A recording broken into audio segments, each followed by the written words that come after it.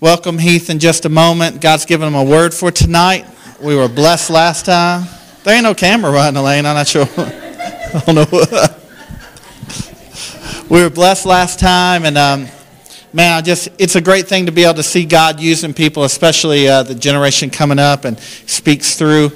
And I've heard people say before, oh, when somebody's learning, I don't want to hear them speak, things like that. But man, that's when you see the Holy Spirit working in just a fresh and a new way, and it's a beautiful thing. So he doesn't want us to, but we'll give a hand to Heath as he comes up and shares a word to us.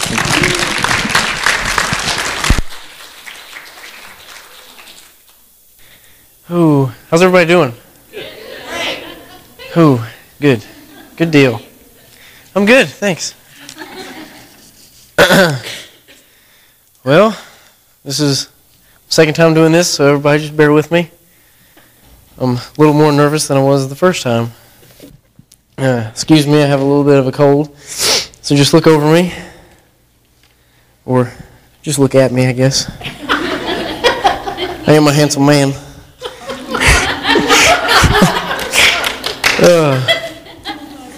All right, moving forward.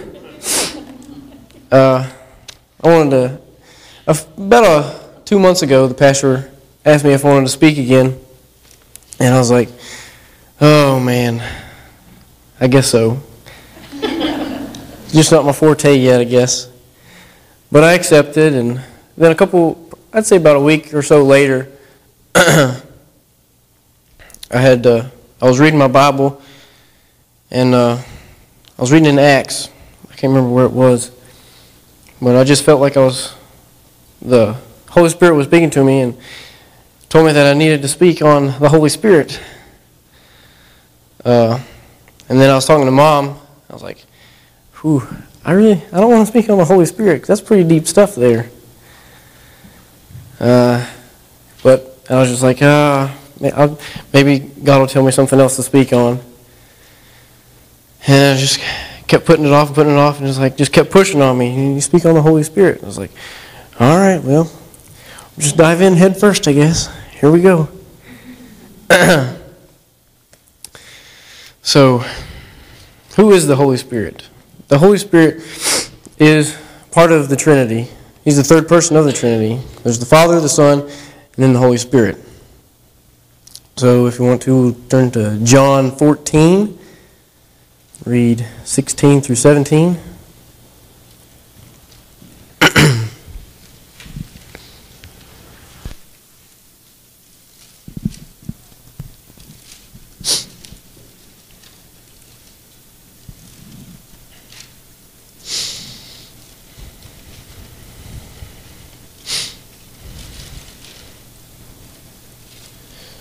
Are we ready? Verse 16, and I will pray the Father, and he will give you another helper, that he may abide with you forever, the Spirit of truth, whom the world cannot receive, because it neither sees him nor knows him.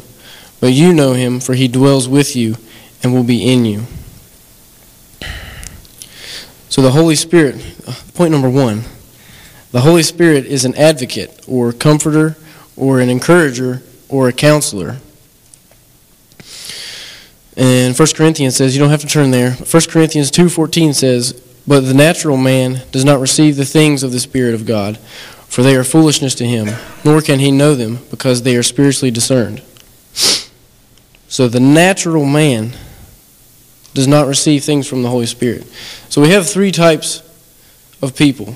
You have a natural man who is not a Christian. He has himself first, puts himself first. Then we have a spiritual man, which he is a Christian.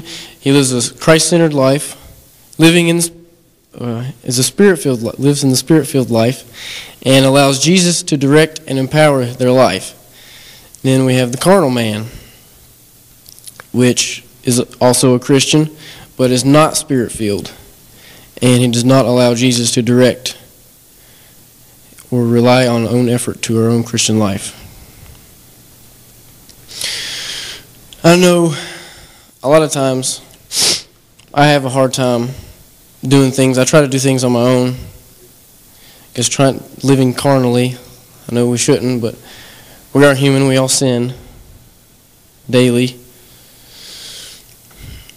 But we need to live the spiritual life, always allowing Jesus to direct us in every aspect of our lives, putting Him first in everything we do.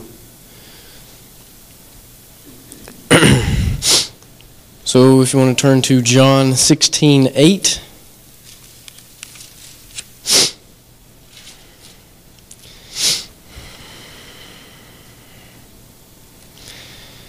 And when He has come, He will convict the world of sins and of righteousness and of judgment.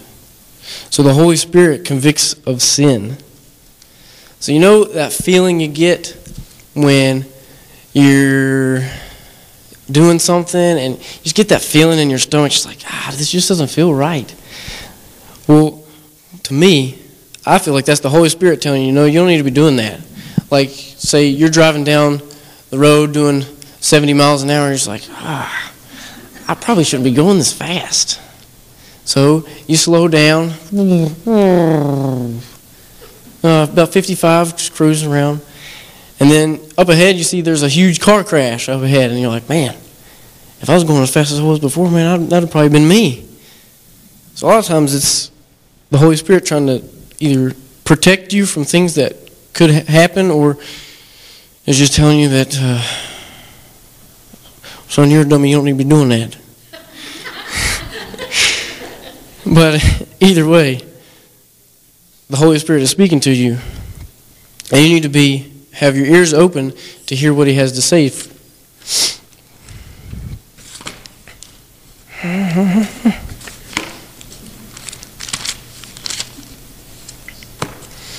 All right, John 16:13. So stay there on the same page, a couple verses down.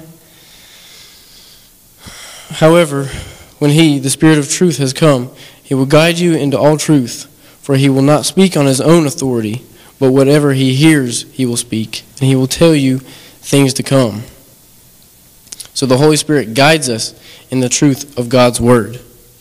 The Holy Spirit doesn't tell us what He thinks is right. The Holy Spirit tells us things that God is telling Him for us. Excuse me. 1 John 5:6 says, "This is He who came by water and blood, Jesus Christ, not only by water, but by water and blood. And it is the Spirit who bears witness, because the Spirit is truth." So the Holy Spirit bears witness for everything. And He is the truth. He's witness of what Jesus is telling Him. And it's like in the courtroom, they always call up a witness, like to tell the whole truth, and nothing but the truth, right? So that's what the Holy Spirit does. He tells nothing but the truth, because it's what Jesus is telling Him for us. So Acts 1:8.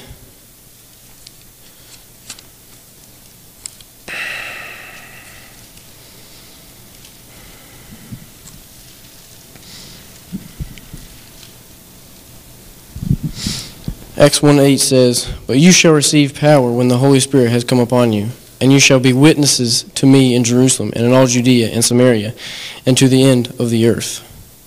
So the Holy Spirit gives you power to witness. So I know a lot of times when you're out, say in public or anywhere, and you feel like you see somebody and you're like, I need to witness to that guy or that woman or whoever, but you're too shy. But then it's like something comes over you and it's like, it gives you the words and the knowledge to actually witness to that person.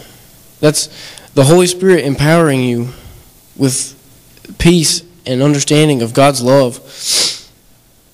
And you just have to be open to that. And don't be afraid, which I know is hard, because I know I get afraid, just like today. But you just have to trust God to do what He has for you, and to be empowered by the Holy Spirit to witness, or whatever else He wants you to do. So 1 Corinthians 6, 19. That's not it.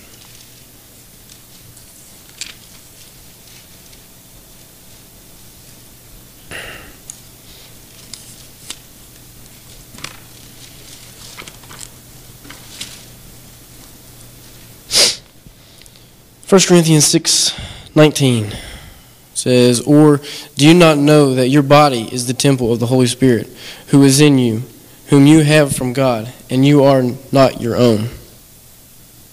So the Holy Spirit lives inside all believers. So 1 Corinthians 3:16 and 17, "Do you not know that you are the temple of God, and that the Spirit of God dwells in you? If anyone defiles the temple of God, God will destroy him, for the temple of God is holy, which temple you are." So your body is the temple of the Holy Spirit. The Holy Spirit lives in the temple. So your body is the temple. So you have to take care of that temple. It's just like going to the gym every day, working out, bench pressing, doing some curls. You're working out your physical body, getting in shape, running, doing whatever. But you also have to work out your spiritual man as much or more, which is what we need to be doing, than your physical body. Because your spirit man, truthfully, is more important than your physical body. I mean, although you do need to keep your physical body up and healthy, your spirit man needs to be strong. He needs to be Mr. Olympia up there, strutting his stuff.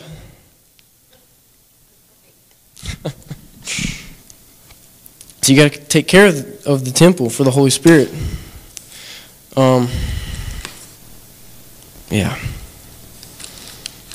Romans 8:16.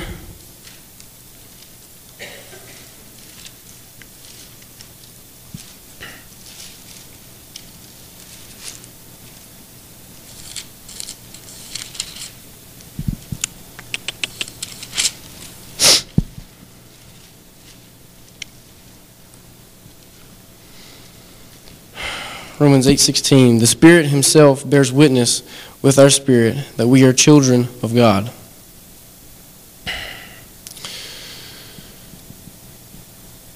So the Holy Spirit tells us things all the time. He's constantly telling us things daily. But we aren't always open or coherent, I guess might be the word, to hear what he's telling us. Because we, like a lot of the times, we have busy schedules and we're just constantly going and going and going and going. But we have to stay open, keep your, we have to be the spiritual man, have Christ first in our lives, have to have him, have Jesus leading us daily. We can't be leading our lives on our own. It doesn't work that way. We're going to be walking in circles or walking completely backwards. We have to allow Jesus to lead us down the straight and narrow path, on the path to righteousness, leading straight towards God. That's the path we have to go, whether you like it or not.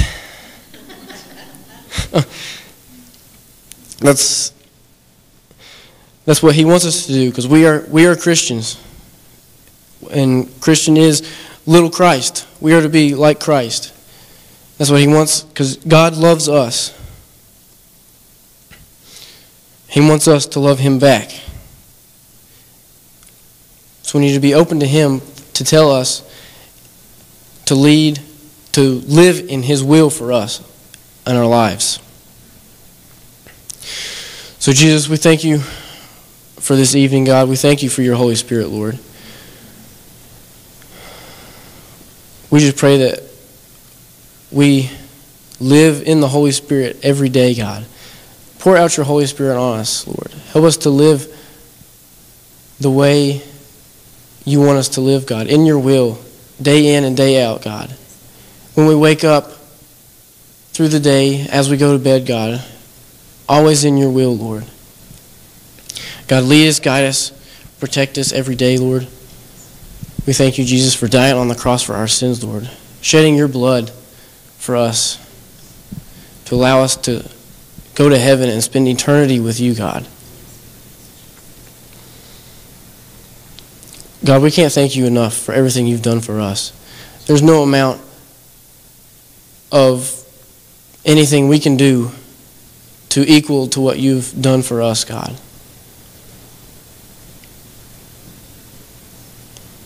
Lord, we love you.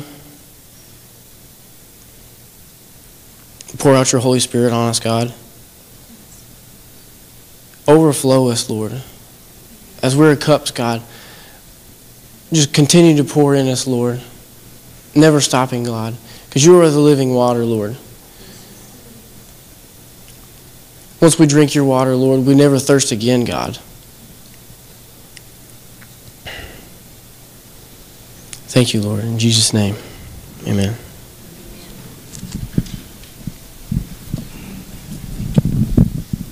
Let's give a hand for Heath, if you would. Now I'm going to ask everybody just to kind of just bow your heads, close your eyes right where you are. We're going to take a little time to let the Holy Spirit speak to us. He spoke to us through Heath, and right now will give us a time to respond.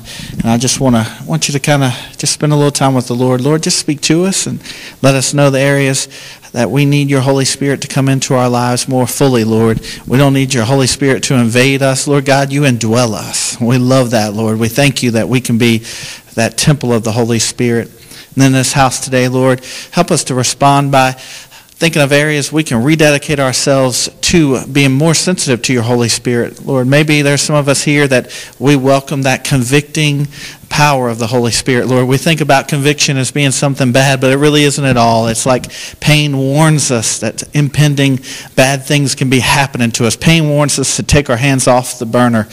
Pain warns us to slow down and be safer. So today, Lord God, across this house, there are some of us that are saying to you, Father, I welcome that conviction power of the Holy Spirit that keeps me walking the way I should. Maybe you're here and I'm not going to single you out. Maybe you just say, I want that conviction power. It doesn't mean I want to sin. Doesn't mean I want to stray away from the Lord. It means I want, anytime my mind even goes in a direction it shouldn't, I want that conviction of the Holy Spirit to just come the way a father or a mother would just say to a child, don't run out in the street, just be careful. Would you just slip your hand up and slip it down if you say, I rededicate myself to feeling that conviction power of the Holy Spirit. I see that across here. Father, we thank you that you're a convicting Father. You're the one who chastens, Lord, because you love us. You rebuke us because you love us. And Father, the same way if we teach our kids not to go out in the street or to not touch a hot stove, there are things you do to keep us away from sin, Lord God. And we thank you for that. And in this house, across here, Lord God, there are some of us that need to rededicate ourselves to allowing the Holy Spirit to help us as we study God's Word. Heath has brought so many different things forward that the Holy Spirit does for us. So maybe here today, some of us are thinking, man, I need the Holy Spirit more when I read. I don't want to read in the flesh. I don't want to read by my academic mind as much. I want the Holy Spirit to bring the Word alive. And I just want you to wave at me if you just feel the Word alive because of the Holy Spirit when you study. Just wave at me. And maybe you're here and you say, I want to feel that. I want to rededicate myself to when I'm studying the Word, not just reading it, just to read it, but to read it to feel that living Word. Just wave at me if you're rededicating yourself to letting the Holy Spirit speak to you while you do that. And I know Heath, even as he was speaking to us, he was learning that beautiful thing that I know many of the teachers here know and speakers know, where that God speaks to you while you're speaking. Man, wouldn't that be beautiful if we learned to do that in every day in our life? The next thing is just that Holy Spirit that just guides us. We thank you, Lord. We need your guidance. Sometimes we can drift through this life and do nothing, and we'll think, man, I wasted a whole day. Or we can run through a day and realize, whoa, I wasted a whole day. I just ran, or I drifted. But, Lord, we thank you that you can order our steps. And the Holy Spirit does that. We may end up somewhere we never thought we would be, Lord God. Sin will either direct us or your Holy Spirit will. And we don't want sin to direct us. We don't want our flesh to. So maybe across this house we want to rededicate ourselves to letting the Holy Spirit direct us throughout that day. And we just symbolize that rededication by just slipping up a hand and say, Lord, direct me. Take me where you want me to be. Let me be sensitive to those you put in my path. And direct me, Lord. And we thank you, Lord. Now I want to end this by thanking you for Heath, Lord. Thank you for the studying he does. Thank you that as many opportunities as he gets to speak, that he'll always do the study and preparation that he's doing now. And you reward that, Lord God. And we thank you that he's relying on you. Once again, Lord, we want to echo that prayer we did at the beginning for this team in El Salvador, Lord God. I just want to focus not away from the team members, but I do want to focus specifically on Diana, Lord, that you would refresh her body. It's no coincidence that this is attacking her, Lord God, because she's the leader of this team. They need her. Lord God, we thank you that your Holy Spirit power can come upon her and just bring her, revive her. Lord, on her own, she's going to try it, but she can't. So she needs you, Lord, and she knows that. And Father God, we're not going to allow the enemy to strike the shepherd and let the sheep scatter. There's a younger team, and you know that. They need guidance, they need direction, they need protection. And Lord, you've chosen to do that through Diana, so we just want to lift her up right now, Lord God. We want to reinforce her right now, Lord. And we want to hear later on that right about this hour, all of them just started feeling better, Lord. I believe the young man that was getting sick is Cody, Lord God. You know his name. If I don't, just lift him up, Lord God. Refresh him and just say, man, it came upon me, but it went just as quick as it came, because they got work to do, Lord God. And we just trust you, and we thank you for your Holy Spirit in the name of Jesus. Amen. Amen. I thank you guys for coming. It's a beautiful night. We got plenty of time to fellowship with each other and take a little time with Heath, and we will see you guys Sunday morning. So I love you guys, and I thank you for being here.